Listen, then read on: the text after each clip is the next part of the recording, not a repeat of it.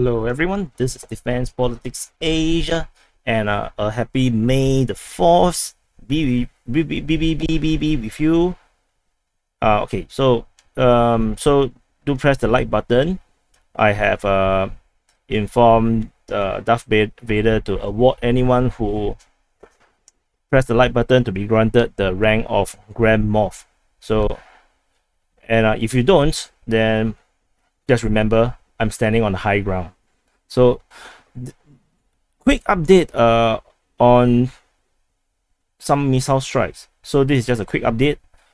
Both the Ukrainian and the Russian side, both governments have confirmed this information. So the Russian Defense Ministry have reported that they have used high precision, long range, and sea-based weapons to destroy 6 traction power substations near Pobotsy, Lyov, Volonets, Timkovo, and Pyatikatka.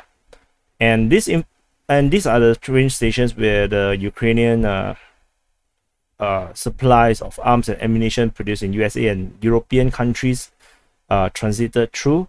And this information is confirmed by the head of Ukrazaklisnisia, and they announced 6 strikes on railway stations in the center and west of the country. As a result, 14 trains are delayed. So the damage to the infrastructure is severe, according to Kamishin, which is this head of Ukrazalisnisia, and it's good that it is heavy. It is good that it's heavy.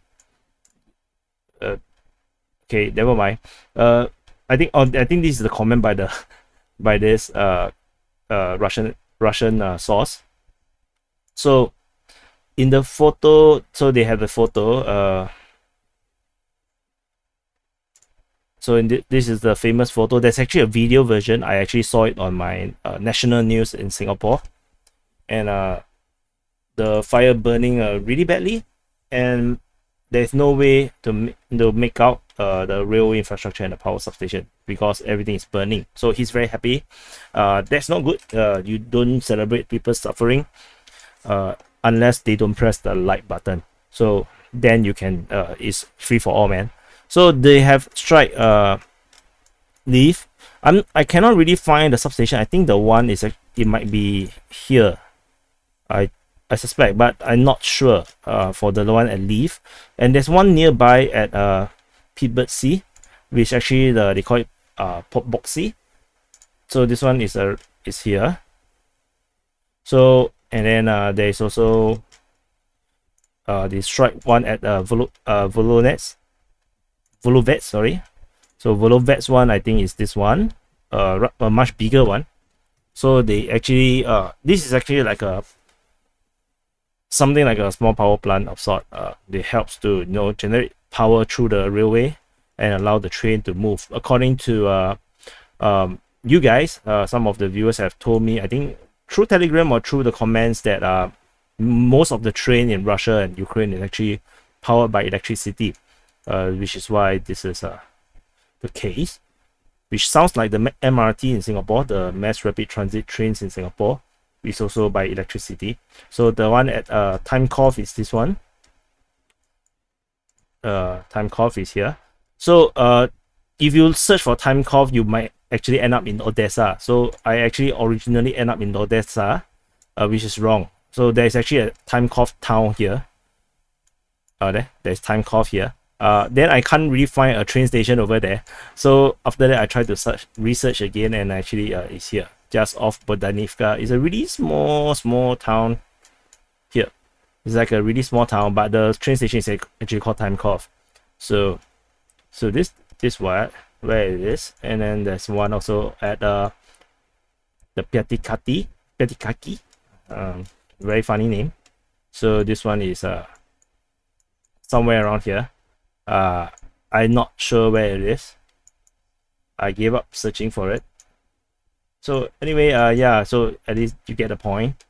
So this is, but however, this in terms of location is 1, 2, 3, 4, and 5. So I believe there's actually 2 different substations in Leaf that was hit, and I'm not so sure. There's people claim that there is actually 3 explosions in Leaf, and I believe that is correct because Pivot C is very close to Leaf, so this could be one of them. So there's actually two more. I'm not so sure the exact location where it is. So anyway, this is just a quick update in terms of this major missile strikes, because according to a Russian source, they say 30% of the railway network is actually down. They say that despite this seems like a major like as if the Russians have done a lot, but the Russian analysts say that the Ukrainians are still able to just repair it, and although some of them will take a long time to repair, but this does not mean the entire railway network is now down.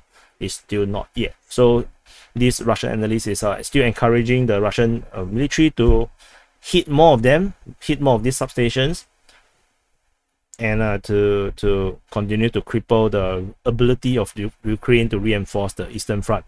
The one at Lviv is rather bad. Half the city actually ran out of electricity, so I'm not sure what they hit, but that seems like a really serious damage there.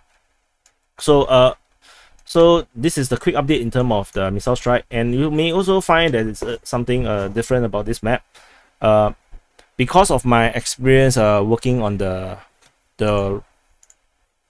map for Myanmar, I have followed something that I've done on the Myanmar map, where I added this border. It's actually just a line, and this is a separate line.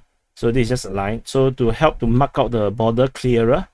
And I also added this a light gray line for this. This is the border to Donetsk. Yeah, this is the border to Donetsk.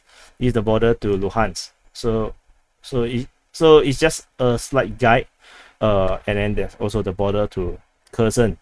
So I think these are the borders to watch, because I think these are primary objectives by the Russian, especially for Luhansk and Donetsk. These are the #1 priority, and after they capture this, I think securing of Kherson will be really important next, and we might actually see the conflict to continue further since after that. So anyway, this is just a quick update in terms of the missile strikes on this power substations, the traction power substations. And there is no summary, because there is no change in terms of the front line, and I don't want to bore you guys with a pointless summary. So I will combine the summary with the one for the 4th of May. So this originally I owe you a summary for day 69, and by right I will cover day 70 tomorrow, but since 69 there's really nothing much have happened, so that's why I will be combining the two summaries together. So just in case you're wondering why I have no updates, it's because I got kidnapped by Darth Vadar, and because too many people are not watching my other videos outside of Ukraine war, and he strangled me to to question my lack of faith. So I blame you guys, man. It's all your fault. So please press the like button, and I'll see you in the next update.